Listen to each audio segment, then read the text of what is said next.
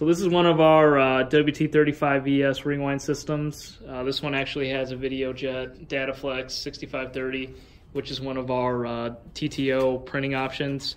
But in this video, I'm going to be demonstrating our LRD 2100 clear on clear label sensor. It also cleared low contrast labels as well. So what I'm going to do is fire this up, get this going. I'm going to press start. So we're running at a low speed right here, just to show you that this sensor right here is counting the individual labels. Go over to the HMI, you can see the labels are counting up. We're running at about 160 feet per minute right now.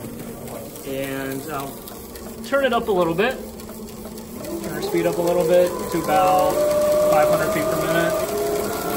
As you can see, no issues here. And again, the LRD 2100 is a great sensor if you're looking to count clear on clear or low contrast labels.